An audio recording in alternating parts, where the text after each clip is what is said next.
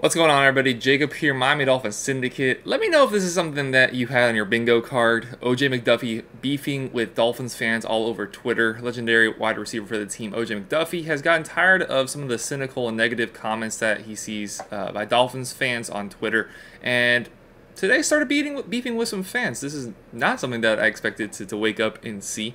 And before I get into it, just letting y'all know and showing y'all the tweets, I do understand both sides of this argument.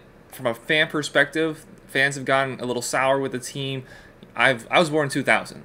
There was only been one playoff win in my entire lifetime back in 2001 when I was like, what, 10, 11 months old.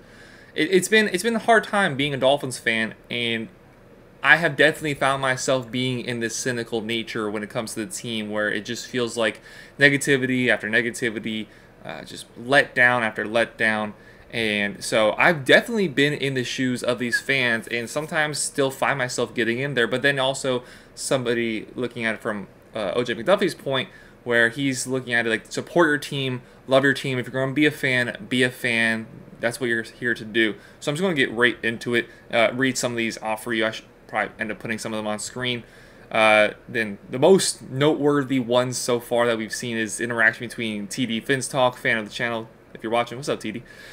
Interaction between him and OJ, and he said, why are you talking? Why are you in your feelings about how I feel about the team? As a fan, I have a right to vent and speak on the team I love and spend money on, however I please. You're sitting here coming for me with your coming with me because you disagree. I have a nerve to be disrespectful, telling me to shut up, and goes on. And then OJ responding with, so the fuck are we? Change teams if you're not tolerating it anymore. You think that the plan on coming up short. So just those two right there, right off the bat. And again, I understand the perspective from both of these two. You're looking at, a fan, TD, just like we are here on Miami Dolphins Syndicate, who has been a fan of the team for a very long time, longer than me and Donovan have been fans of the team, longer than we've been alive, I'm sure. And he's seen a lot of losing. He hasn't got to see a lot of good moments from the Dolphins. We really haven't got to see any, Donovan and I. But you're looking at, you're supporting this team. Yes, you spend your money on them. You spend so much time and care for them. You do feel the right to be able to say how you feel about the team. And that's what we do here on, on Miami Dolphins Syndicate. We tell you just straight up how we feel about the team. We talk to you guys about, Tua, talk about other positions on the team, and just give you our honest opinion. And that's what we are allowed to do so as fans. We don't have to have unwavering loyalty and support to a team when we don't feel like the team is being earning of that what their play on the field. And for a long time, that's been the case. As a Miami Dolphins fan, another fan, you shouldn't talk to the fans this way. We all love football, and the reason your profession exists. We worship you guys when we were kids and have memories of our families, and goes on and so forth. And then OJ responds with, I'm a fan too. I cheer for this team more now than I was playing. You are no bigger of a fan than I am. I promise you all that. So please don't tell me how to talk. So he definitely feels very passionate about his stance with the team, claiming that he's more of a fan today than he was when he was on the team.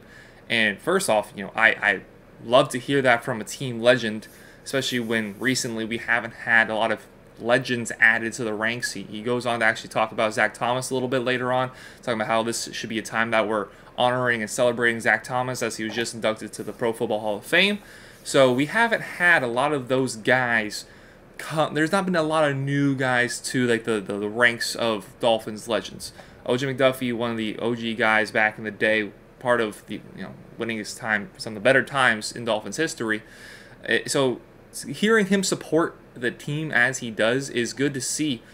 But as fans, we do have right to voice our displeasure. It's Twitter. We're here on YouTube.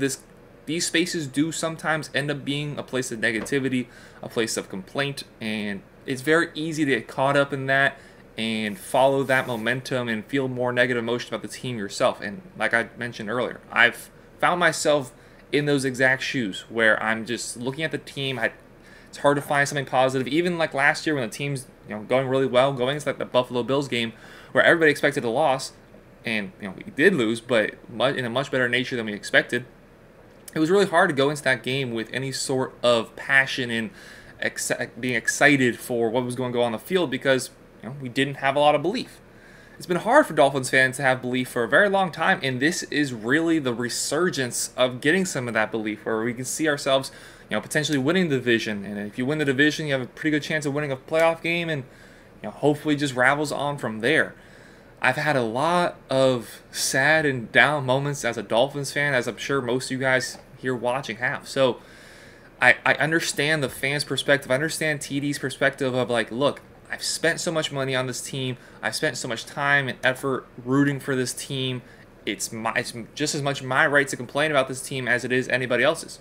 100% get that. And then I also understand OJ's perspective, where he's like, look, if this is your team, support your team. Love your team. Be positive.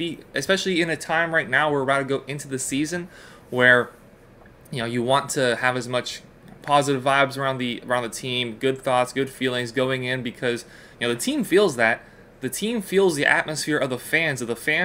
When the Rock is filled out and packed, you can see the impact on the team versus when it's not quite at full capacity. The energy is a little bit lower. The team energy ends up being a little bit lower. It's a yin and yang where the team plays well, the fans react well, but also the fans react well and then the team plays well. It's a beautiful chemistry that you see play out on the field every single Sunday. As to where I kind of stand with this, I do tend to lean a little bit more towards the fans' perspective on this, because like TD said, we spend our money, we spend our time, we love this team. We have to go through a grueling working week, which I don't think is something that was even mentioned, but we have to go, most of us have to work like 40-hour jobs, come home, and we spend and choose our time away from work, away from the hardships of life, how we choose to do so. And most of us here watching, me included, Donovan included, we choose to spend a lot of our time rooting for the Dolphins, watching football in general, and it's been really hard to do that in times recently. So I really get the frustration by fans, but I do have a lot of hope that this is something that is going to change in this year and in the years to come, where we can start to have more of a positive belief in the team now that we finally see the results swinging the way that we want to. Just got back to the playoffs, nearly beat the Bills without Tua in Buffalo. I believe in Mike McDaniel. I believe in the team. It's not perfect. Seeing Jalen Ramsey go down was obviously a big detriment to a lot of fans' hopes. Like when we came out with that video the day that he went down, we saw a lot of comments saying, it's been fun while it lasted, season over, yada, yada, yada. And I think that's where we are as Dolphins fans conditioned to be so negative, be so cynical about the team, just because we've been so used to years and years of losing, years and years of being disappointed. So it makes a lot of sense where that is where our mind goes. And I'm really hoping that the positive momentum we saw last year shifts over to this year, and then we can only go to build up from there. Let me know, what do you think? Whose side are you on? Are you on the fans? Are you on TD's side? Or are you on OJ McDuffie's side?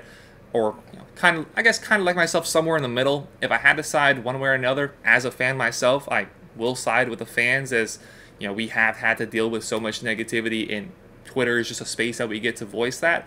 But again, let me know your thoughts. I don't think either side is too much particularly in the wrong, but let me know what you think down below in the comments. If you haven't done so already, make sure to like, subscribe. Thank you all very much for watching. Have a great rest of your day. Take care, everybody.